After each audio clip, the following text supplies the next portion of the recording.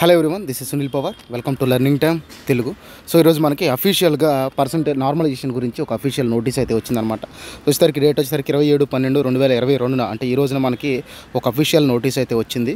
Government of India ministry of railways railway recruitment board వాళ్ళు అయితే release చేయడం అయితే జరిగిందనమాట. ఇది notice explaining percentile based normalisation అనేదాన్ని దీంట్లో వీళ్ళు ఎక్స్ప్లెనేషన్ అయితే ఇచ్చారనమాట. It is clarified to candidates that the merit for short listing for PET has been determined on the basis of percentile score.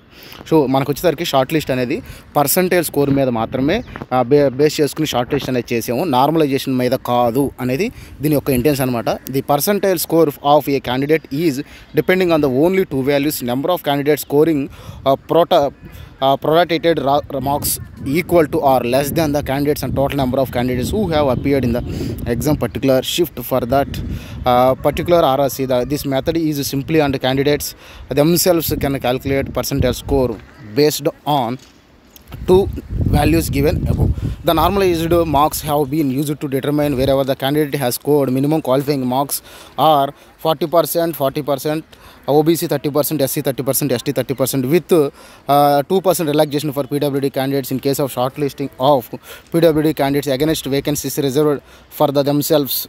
Normalised have been used to given the weightages. So ఇక్కడ వచ్చేసరికి ఏంటంటే normalisation చేసిన తర్వాత వీళ్ళందరికీ కనుక unreserved వాళ్ళకి 40%, DWS 40%, OBC 30%, SC 30%, ST 30%, అలాగే PWD వాళ్ళకి 2% రిజలాక్సేషన్ అయితే ఉంటుంది. దాని ప్రకారం నార్మలైజేషన్ చేసిన తర్వాత ఈ పర్సంటేజ్ దాటిన వాళ్ళకి మాత్రమే మేము పర్సంటైల్ నార్మలైజేషన్ అనేది చేసామని చెప్పేసి అని దీనికి సంబంధించిన ఫుల్ డీటెయిల్స్ అయితే ఇవ్వడం జరిగిందనమాట. అలాగే నార్మలైజేషన్ అనేది కంప్లీట్గా ట్రాన్స్పరెంట్గా జరిగింది. అలాగే అది కేవలం బేస్డ్ ఆన్ షిఫ్ట్ని బేస్ చేసుకుని ఈ పర్సంటైల్ నార్మలైజేషన్ అనేది ఉంటుంది అనేది అయితే వీళ్ళు క్లియర్గా అయితే ఇచ్చారు. అలాగే for candidates other than CCA candidates merit based on percentile score will be same as merit based on normalised marks. So normalised marks has not affected the candidates merit at.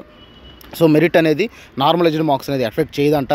So వీళ్ళు వస్తే కంప్లీట్గా percentile score మీదే ఉంటుందని చెప్పేసి అని అయితే ఇచ్చాడు. అలాగే also a candidates and appeared A base shift that has been used for calculating normalized marks, the candidates normalized marks will be same as prorated raw marks and there will be no change as normalized marks as explained above as are the candidate would have scored had the candidates appeared in base shift. So ఎవరికైతే ఈ normalization score అయిపోయిన తర్వాత percentile score అప్పుడు marks add అవటం కానీ reduction అనేది జరగలేదు, వాళ్ళ యొక్క షిఫ్ట్ని బేస్ చేసుకుని మాత్రమే మార్క్స్లో డిఫరెన్స్ అనేది రాలేదు, వాళ్ళకి సేమ్ ఉన్నాయి అని అయితే చెప్తున్నాడు అనమాట. తర్వాత candidates are advised to refer only to the official websites. అయ్యే అప్డేట్ అయినా కూడా అఫీషియల్ వెబ్సైట్లో మాత్రమే చూడండి అని చెప్పేసి అని అడుగుతున్నాడు. అలాగే బివోర్ of టోట్స్ who try to misguide candidates with fake promotions of appointment for the jobs on illegal. So ఇక్కడ వచ్చేసరికి ఏ అన్అఫీషియల్ వెబ్సైట్లో కూడా దేన్ని కూడా నమ్మొద్దు, ఓన్లీ అఫీషియల్ వెబ్సైట్లో నమ్మండి. అలాగే ఎవరైనా డబ్బుల ద్వారా ఉద్యోగం ఇస్తామంటే అలాంటి దాన్ని మాత్రం 80% నమ్మొద్దు, ఇది కేవలం కంప్యూటర్ బేస్డ్.